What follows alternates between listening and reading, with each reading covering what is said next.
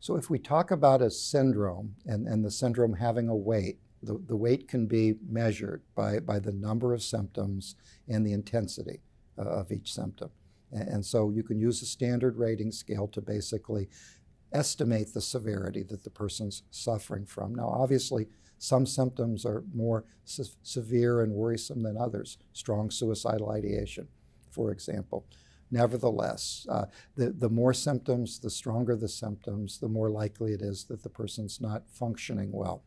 And so when you initiate a treatment, you want to have a baseline measure of the weight of the depressive syndrome, and then at key time points, ideally every other week, but even if that's not possible, monthly, the same measure of the same signs and symptoms to see what progress has been made.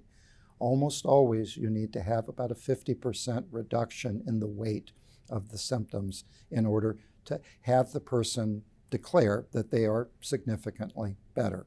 A little better isn't good enough. Significantly better is a starting place, because then you know you're on the right track with the treatment.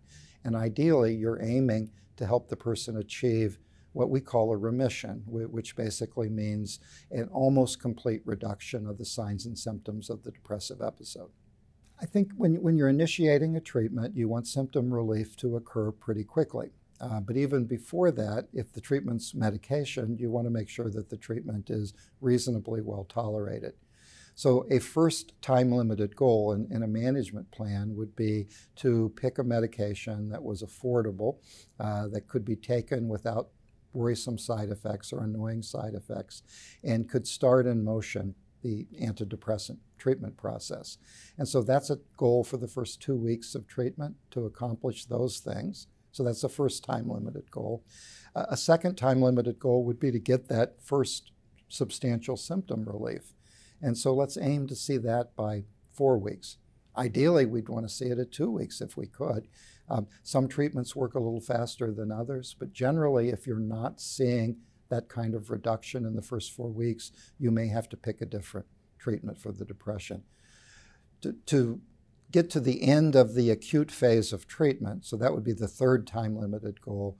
That's generally between the 6th and 12th week of treatment, and that's when you've declared victory with this particular treatment plan, or turn to another treatment plan in which you're resetting your time-limited goals. There are all sorts of different guidelines to help physicians stay on track with their treatment efforts, and there are guidelines for various different kinds of disorders. For the depressive disorders in the United States, the American Academy of Family Practice and the American Psychiatric Association have practice guidelines, as does the Veterans Affairs medical system. So depending where you're practicing, there is a coherent set of guidelines that are available for you. I think the first American Psychiatric Practice Guidelines came in 1993. I'm pretty sure they were revised again in about 2000, and I think the third edition came out in 2010.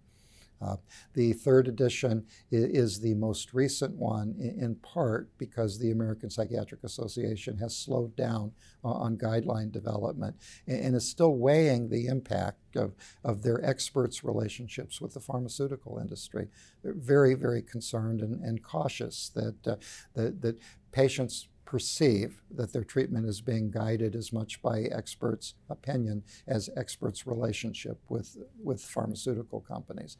So this is a controversial area. You can't have guidelines written by people who aren't expert, but if you limit the guidelines to only people who have no relationships with the pharmaceutical industry, you have few experts left to write the guidelines. So we've not come to a good peace with that.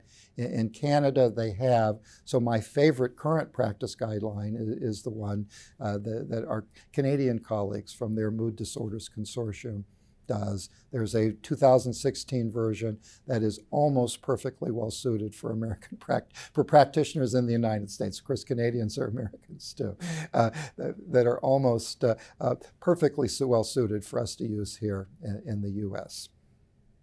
So if we were going to take the Canadian guidelines and then use them to update the American Psychiatric Association practice guidelines, we'd have the newest antidepressants, so medications like vortioxetine and vilazodone would be added. The whole value of using newer generation antipsychotic medication for adjunctive therapy of major depressive disorder, that has mostly come online since the last edition of the American Psychiatric Association practice guideline. But even the Canadian guidelines don't have a full and up-to-date assessment of the newest therapies that have been introduced in the United States, including Spravato, which is the intranasal form of esketamine, and then the newest medicine approved for postpartum depression, brexanolone, which is a very, very interesting GABA-acting medicine called a Neuro Steroid, basically, which is another kind of rapid, novel treatment for a condition that previously we had no specific medications indicated for.